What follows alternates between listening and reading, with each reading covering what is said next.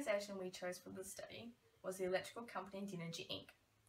Dynegy Inc. owned and operated a number of power stations throughout the US and was the parent company to 4 subsidiaries.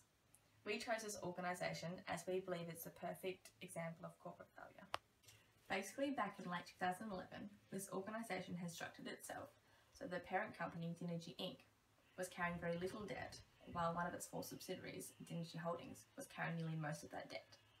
They did this by transferring valuable assets from the subsidiary, Dynegy Holdings, to the parent, Dynegy Inc., which left the subsidiary filing for Chapter 11 bankruptcy.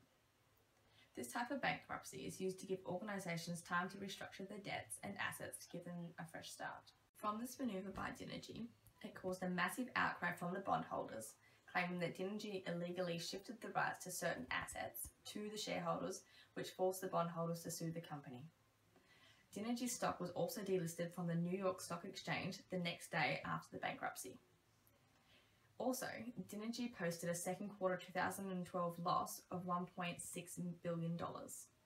And so who is to blame in this situation? It would be the board of directors of Dynegy. The unethical and possibly fraudulent behaviour conducted by Dynegy did appear to have some warning signs that led to the company's bankruptcy in 2012. One of the most apparent signs that would make us expect this type of behaviour was the fact that similar occurrences have happened to the company in the past. Back in 2002, Dynegy came close to having to file for bankruptcy but sold assets in order to prevent this occurring.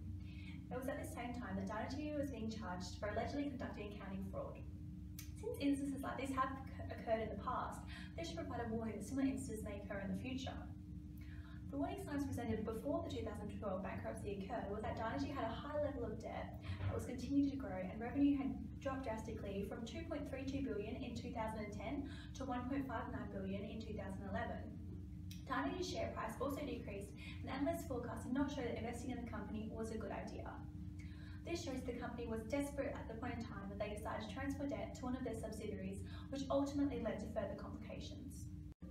So some of the lessons learned from Dynegy's situation is that behaviour that is unethical, like transferring debt to a subsidiary company to avoid having to pay creditors and increasing value for shareholders, is not a good way of doing business in the long run. This is because in the end, Dynegy Inc. was forced to file bankruptcy itself, although it did not affect all of its subsidiaries. To prevent situations like this, it is essential that Dynegy learns to not let their debt increase to amounts so high that they are unable to manage it. Changing the company structure as well as restructuring debts right before filing for bankruptcy was a very risky move and was even considered fraudulent by an independent examiner hired by the court to investigate Dynegy. This shows that it's not something that should be repeated in the future, but it can be learned from.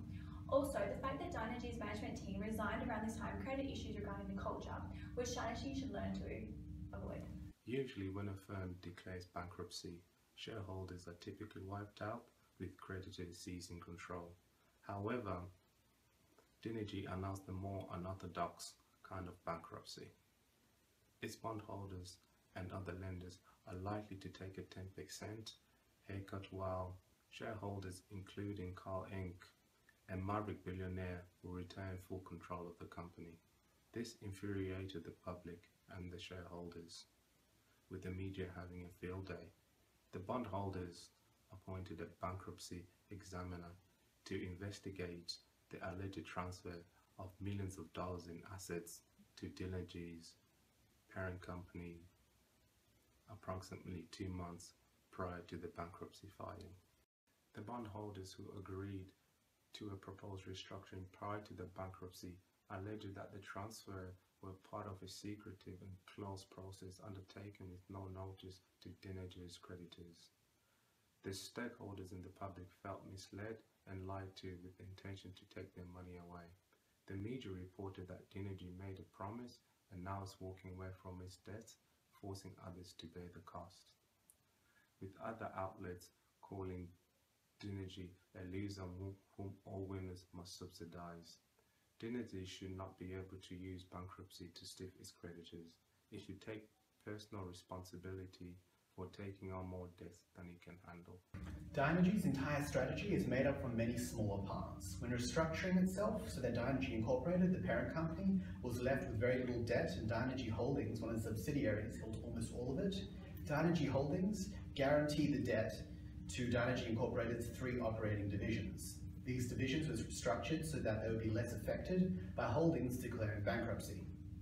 The restructuring also required holdings to change from a corporation to a limited liability company, as the Supreme Court ruling means that in a limited liability company, it is more difficult for creditors to sue the directors for a breach of fiduciary duties. Now, any of these smaller parts taken by themselves could be viewed as Dynegy utilizing earnings management in an attempt to help the company as a whole. However, when viewed all together, Dynegy's actions display a remarkable lack of corporate social responsibility, as their actions were designed to avoid paying their unsecured creditors as much as possible. Additionally, Dynegy's actions disregarded the well-being of many of their Dynegy Holdings employees, whose jobs were put in jeopardy, as is to be expected when a company files for bankruptcy. Dynegy's actions exceeded the limits of what could be considered legal earnings management and into the realms of fraud, as concluded by an examiner regarding the purchase of Colco, one of the operating divisions I previously mentioned. When you consider this behaviour combined with Dynegy's failings since 2002, there are strong indicators that a lack of appropriate corporate governance, or at least management failing to uphold it, what corporate governance there is. While Dynegy has attempted to act within legal bounds by removing a limb to preserve the core company, they've exhibited little beneficial behaviour for stakeholders other than parent company shareholders. Reorganising the structure aimed to protect these shareholders to the detriment of bondholders. Contrasting with institutional norms whereby creditors are usually paid first during bankruptcy, these actions are determined by other means, including how Dynegy has evaluated stakeholder influence. There are prevalent agency relationships within this scandal, being the owner-manager contract with shareholders and that with the lenders.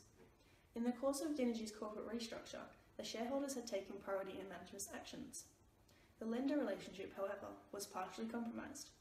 The bondholders began to receive reduced claim on their company's assets and increasing layers of debt on their holdings, spurring negative legal action. The secured creditors had an enforced 1.6 interest coverage ratio covenant, and Dynegy maintained this debt contract by restructuring to comply.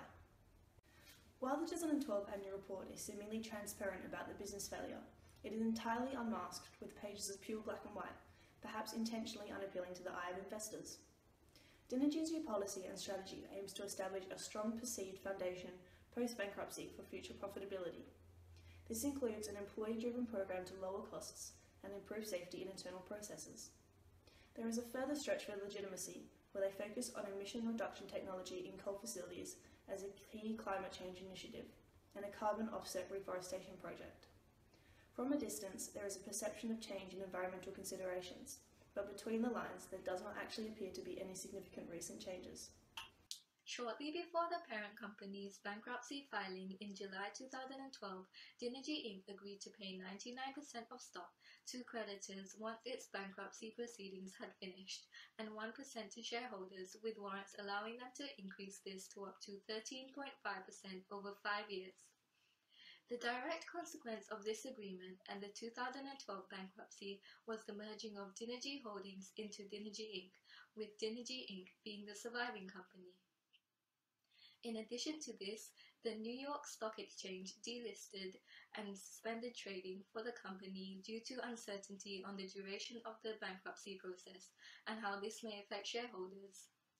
Furthermore, 2 of the company's energy plants were sold to slowly pay creditors.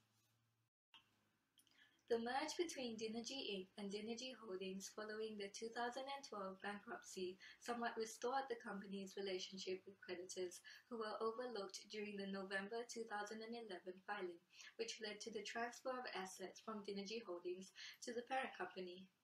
Therefore, it can be said that the 2012 proceedings promoted the conventional idea, which the company had not adopted prior to the filing, of putting creditors before shareholders during bankruptcy.